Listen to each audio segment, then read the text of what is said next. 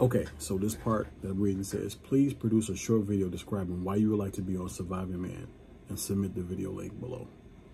Well, number one is TV. Number two, the challenge, from what I'm hearing, is right down my alley.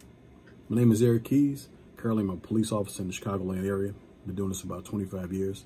But during the whole tenure, I've been doing something with firearms all along. Whether it's SWAT, training. I'm currently the range master in my police department at this time. But as much as I teach, I'm always a student.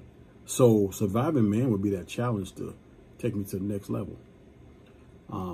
Or whatever level is above where I'm already at. Skill-wise, I think I'm pretty good. I'm pretty decent. I always can learn something new. But I'm such an open book that whatever you throw at me, I can improvise right away. So go ahead and give me that chance. And let's see how I do. Once again, this is Eric Iggy Keys, and I am your man.